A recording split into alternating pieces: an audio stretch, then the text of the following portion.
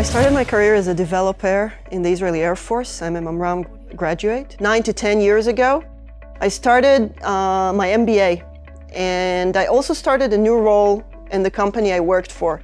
It was something between the business and the development. Nobody called it product management, but that was really it. I know now. I didn't think this was going to be my career. I kind of gave it a try. Both the MBA and the new role, they started really in parallel, but I just fell in love with it. I am running a product management team. I'm managing 5 product managers as part of the structured data organization within eBay Marketplaces. My leadership style, I believe, would be open. I'm always really open about what drives me, why are we making this decision, wherever possible, and collaborative. I really enjoy working with people. The leadership qualities I admire most are honesty, being open and honest on what you do, responsibility, being able to take responsibility for decisions you've made in the past, and passion. You have to be passionate about what you're doing. When things get tough, first of all, I'm trying to get some sleep. It also helps to get some perspective. The other thing is talking to my husband. He's a really smart guy and he has some good advice. And of course, you can't do without a lot of coffee. If I knew back then what I know now,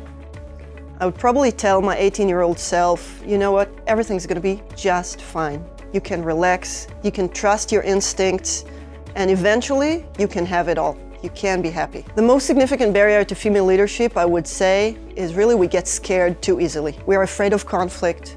We're afraid that we cannot make it, whatever it should be.